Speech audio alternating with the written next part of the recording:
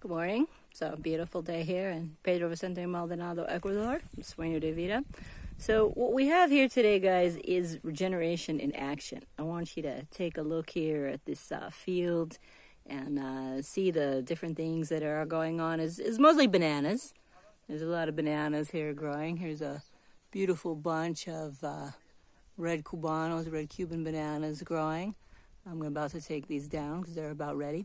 But anyway, what I want you to know about this is that about 1.5 years ago, this was only pasture, just cow pasture, nothing else. It was just a hard pan of hard, compacted soil, mud, and virtually no plant life except for grass. And I know you see there's a lot of bananas here, but there's actually quite a bit of life going on. So here's what we do, is we plant these bananas first because they grow really fast. 9 months from little foot all the way up to the mano, which is the fruit, yeah?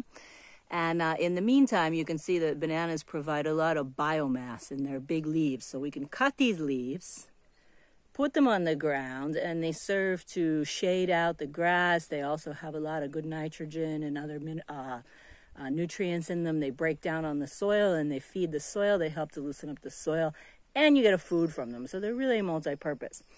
In the shade of the bananas and sort of close to the bananas in their protection, we plant Aroma Nacional cacao. This is Aroma Nacional cacao here, a very rare, special cacao of Ecuador that we're cultivating.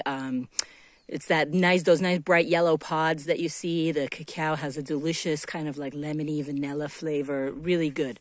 So we plant the bananas first, and then once the bananas get up to about head height, we put the cacao right next to the bananas. This is called using a nurse plant. And so the banana is essentially like the nurse or the mother of the cacao. It protects it from the harsh sun. It basically, like if there's insects, they'll go to the banana leaves, which is no big deal because there's so many of them and so big, and they'll leave the cacao alone.